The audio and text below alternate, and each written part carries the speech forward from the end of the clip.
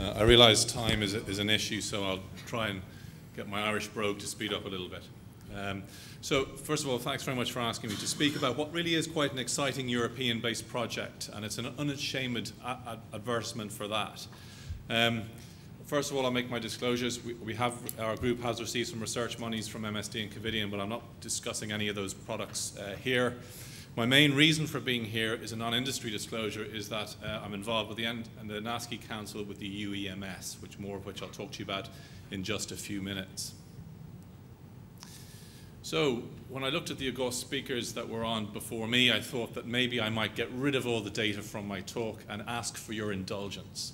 And your indulgence is mainly to put your scientific brains on hold for a moment and take a step back and look at what has happened in this wonderful world of medical and surgical education over the last 2 decades.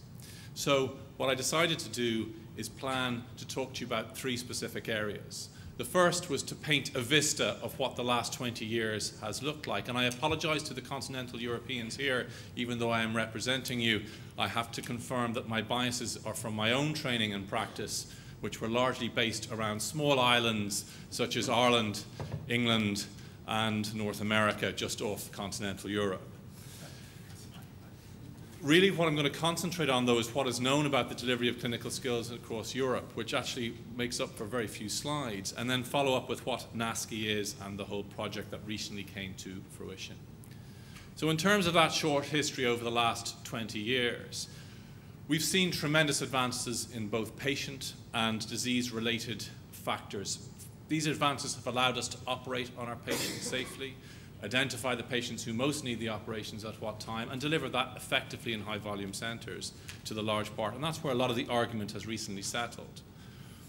Regarding the clinical factors, we've been largely looking at the vista, and I've deliberately cherry-picked some of the high topics that we've discussed earlier today.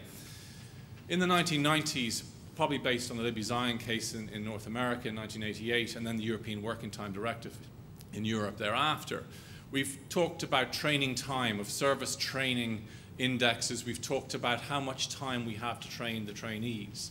Then we've talked about the training in itself over the decade from 2000 to 2010.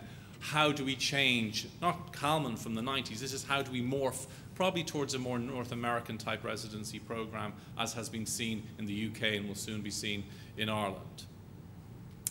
And over that time, over that decade between 2000 and 2010, we've looked at simulation, and we've looked at it extraordinarily scientifically. We've sought to evaluate it, we've sought to see whether it works and what works. We've looked at simulators themselves and tried to validate them in a variety of different ways. But overall, we've been really searching for the role that simulation should have within our training curricula. And that role is beginning to become clarified recently. I look forward to the talk from Professor Gwande, because he has represented the popularization of looking at surgical performance. That is not just in the operating theatre, in fact, medical performance. And he has written books that are popular not only to medical practitioners and surgical practitioners, but to the public as a whole. And that has reflected what society has demanded, not only surgical society, but also what society in general has demanded. And there have been excellent projects in that decade between 2000 and 2010, such as the projects that we've heard about today, which have come to fruition whereby the ISCP now have instigated, as we've just heard, the simulation program into it. This has been coupled with units such as our own, trying to develop assessment tools which will fit more than just one particular audience. Marie Morris in our unit, who's leading the fMRI project, which is taking on surgeons, looking at them doing tasks, and A, seeing if they have a brain, and you'll be pleased to know that they do, but B, trying to work out a construct for that, not only for specific surgical tasks, but for a variety of different trainees, both expert and non-expert. The training time argument, though, hasn't gone away. It's still very present. The training time argument is still very key in Ireland in particular, and we've recently had a trainee strike. And as you can see from the glum faces on all the trainees, there is a myriad of different problems there at the moment, apart from this chap just above, where you can see he's smiling, and I'm not entirely certain why. But in general terms, the training time argument is still there. I decided to put one sports reference in, and had I realised that the previous speaker's sports reference would be rugby, because I thought rugby union wasn't a big thing in the north of England, I would have put in the championship winning side from the Six Nations, but unfortunately I left that slide at home, so please forgive me. But this slide basically is to remind me that I took my son, my 7-year-old son, who unfortunately I've inflicted a great disease on him in that he now follows Tottenham Hotspur. And as we went over to watch them thrash Fulham recently, I picked up the paper. And being a 7-year-old, he's doing well with his reading, and he asked me what this paper said. And the basic message, after telling him what the EU was that there are still fears with regard to surgical training. And although we've moved a long way along the diffusion of innovation curve, in that we're nearly at the end where only the laggards are resisting the implementation of skill centres and simulation-based training within curricula, we still are at a point where radical change is still needed to try and formalise the role of skill centres across Europe. So that begs the obvious question. What do the skills centres across Europe do now at the moment? And the answer, in short, to you today is we don't know very well. We do not have a good network of skills centres. We do not have a good data, even on a country level, to try and work out what individual skills centres are doing. So when we talk about Europe, in fact, it's not a European issue, it's a worldwide issue that we do not know what the individual skills centres within the countries are doing. And although we're much better now about trying to develop the metrics to see whether those skill centres are working and are efficacious, we still don't know what they look like overall. My own practicing country in Ireland, Oscar Traynor, who's in the audience, has led and pioneered the national training programme, and it's much easier in Ireland because we're dealing with a population of 4 million. So all of our trainees now rotate through a centralised skill centre. However, there's a myriad of different incarnations of that, and as we move more towards mobile technology, I presume the skills centres will themselves become more mobile, ranging from single rooms and hospital-based things to big, magnificent centres that are off-site but still perhaps have university affiliation. But the basic line to all of this is the heterogeneous provision of those skills centres. We in our own group have actually looked at the certification in Europe, and indeed beyond Europe. And we were shocked at how difficult this project was to try and work out what the baseline standards are. And you'll hear more of that from Amy Gillis tomorrow. So really, what I'm here standing up in front of you today is present the work of others.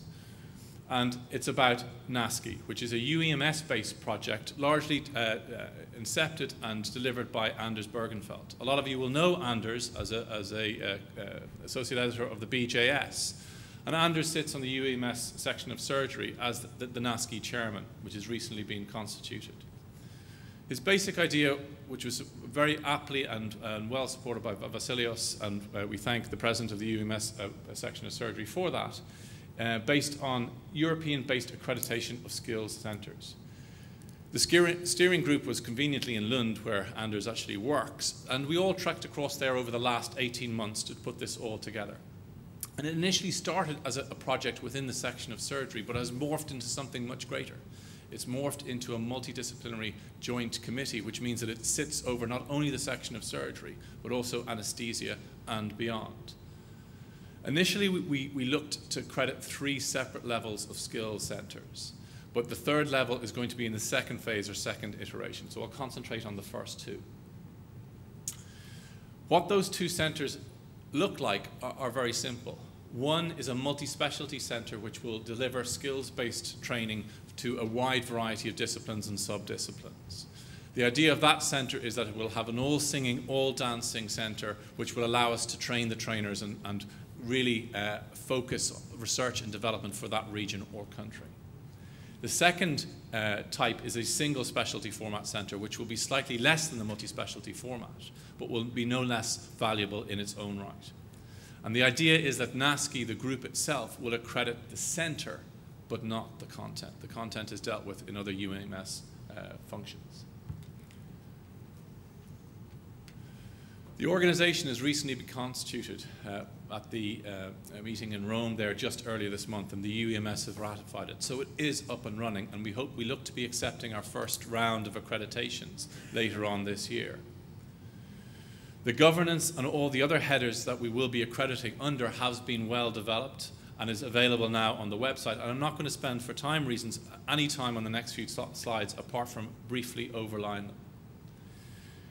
We believe the governance of these centres probably to be the single most important factor within these headers that we will look at. And there needs to be robust governance. Perhaps this accreditation process can actually be used to take to governance to secure better funding. But as you can see, there are a significant amount of bars that need to be jumped over before the centre can be accredited. These are not only governance but administration based. And we haven't forgotten about, obviously, the teachers and, in fact, the learners, the whole reason around these skills centres in terms of developing standards for them that need to be met for accreditation. Research and development probably is the single most important factor of what these centres on the network can actually deliver. And when we talk about the process of accreditation, really what we're looking at is to develop a network as quickly as possible. There will be obviously cost implications for the centres with regards to how you will accredit and how you will keep the NASCI membership going forward. But that membership looks to give back directly to those members. I've listened to a lot of wonderful talks today and exciting talks about what the future holds for us all. But one note was something that kept striking a chord with me, in that there is a lot of people doing a lot of very good works. And apart from conferences such as ICASET, these works are largely going unheard of, apart from very specific points in the education calendar. And wouldn't it be wonderful to have a network which would allow free-flowing ideas to happen in a more timely and quick fashion? So, Mr. Chairman, ladies and gentlemen, thank you for listening to me briefly today. What I hope you see is that in Europe, the marriage between simulation centres and the training curriculum is becoming clearer. We have made significant processes and progresses over the last 2 decades, but more needs to be done, and that building a network provides more speed for development of the future. And I would be very grateful if you would check out the website, which is live, and the call for accreditation will be going out in a couple of months' time. Thank you very much.